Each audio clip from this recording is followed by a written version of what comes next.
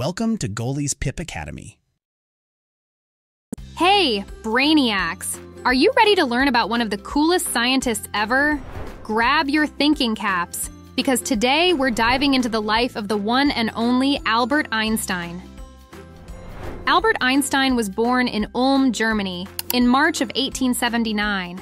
As a kid, he spent most of his time in Munich. Did you know that some people thought he had speech problems because he didn't talk until he was 4 years old? Well, Einstein himself said he could talk before that.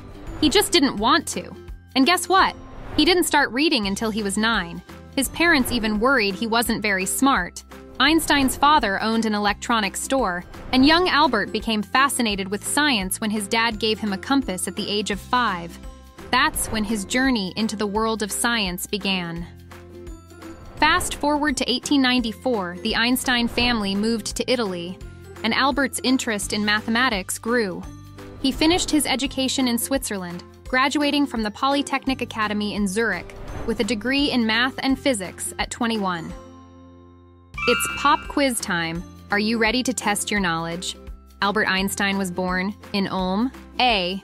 True. B. False. Did you select the option A? Yes, you are right. But Einstein wasn't just a genius. He was also a bit disorganized and even failed his first college entrance exam. His first job was as a clerk in a patent office. Imagine that.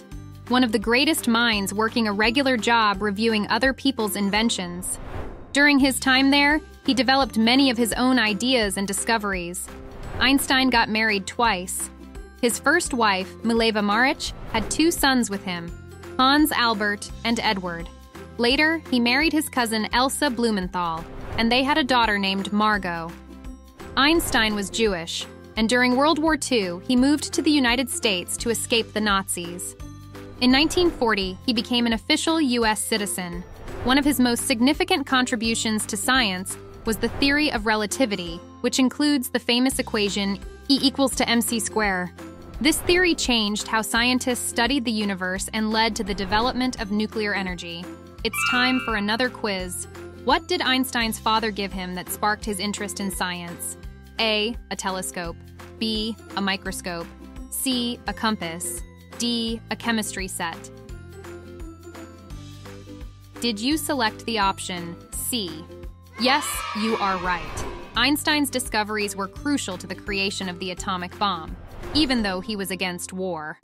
The bomb was used during World War II, and while Einstein didn't invent it, his work made it possible. But let's talk about that famous equation, E=mc². The C stands for the speed of light, the fastest speed in the universe. E is energy, and m is mass. In simple terms, it means that a small amount of mass can be converted into a huge amount of energy.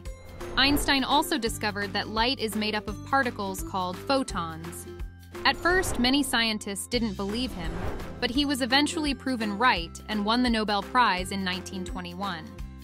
Alongside another scientist, Satyendra Bose, Einstein discovered a new state of matter, which we now use in lasers and superconductors. Despite his scientific genius, Einstein loved music and played the violin and piano. He often said if he weren't a physicist, he'd be a musician. He died at the age of 76 in 1955, but his brain was preserved for study because scientists wanted to understand why he was so brilliant. They discovered that his brain was indeed different from most people's. In 1999, Time magazine named him the Person of the Century. That means they thought he was the most interesting person of the last 100 years. All right, it's last quiz. What is the famous equation from Einstein's theory of relativity? A. E=mc³. B. E=mc². C. E=m². C. D. E=c²m. Did you select the option B? Yes, you are absolutely right. Einstein's journey shows that even if you struggle at first, hard work and curiosity can lead to greatness. So keep exploring, keep asking questions, and who knows, you might be the next Albert Einstein. This is another video brought to you by Goalie, the best kids tablet. My mind is blown. Where can I learn more about these videos?